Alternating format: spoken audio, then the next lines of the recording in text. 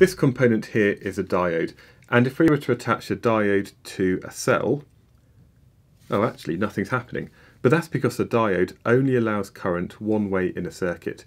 And if I was to take this off and flip it round, so the longer metal leg is attached to the positive side of this cell, we then get light being emitted.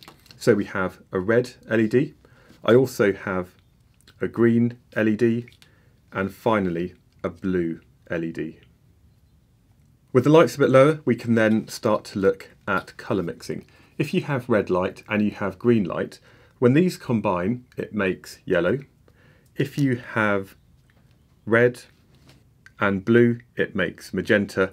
And if you have blue and green, we get cyan. So they're the secondary colours of light.